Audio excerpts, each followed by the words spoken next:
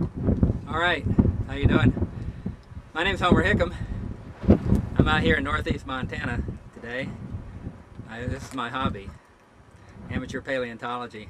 I've been out here for about 4 hours wandering around the desert not finding anything. And the way that this thing works is then all of a sudden there is something. By the way, the camera is moving because I'm having to do this by myself with remote control. Anyway, here's what I found. This is a toe bone of a T-Rex.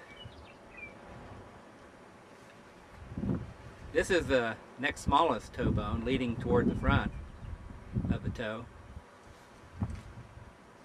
And that, ladies and gentlemen, is the claw of a T-Rex. See if I can zoom in on it.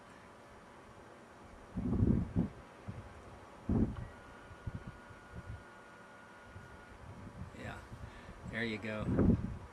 Mr. Claw. Pretty amazing. Anyway, it's one of the things that I like to do is get out here in the boonies and just enjoy finding things. So, let me widen it up here. Zoomed it in a little bit too close. Anyway, it's what I enjoy doing out here.